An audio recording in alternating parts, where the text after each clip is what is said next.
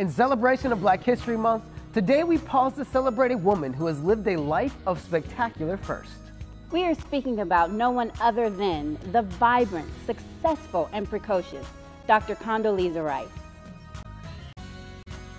Born in 1954 in Birmingham, Alabama, the most segregated city in the South, Condi, as she affectionately is known, started her fast track to success at an early age, becoming an accomplished ice skater, ballet dancer, and pianist.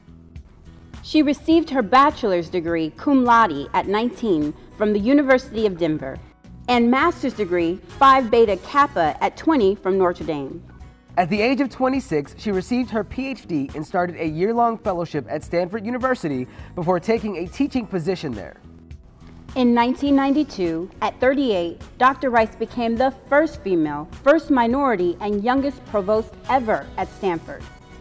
In 2000, she became the National Security Advisor for President George Walker Bush. She was the first female and first African American to be appointed to that position. In 2005, she became the first African American female to be confirmed as the United States Secretary of State. Her undeniable charm and intelligence was instrumental in her success.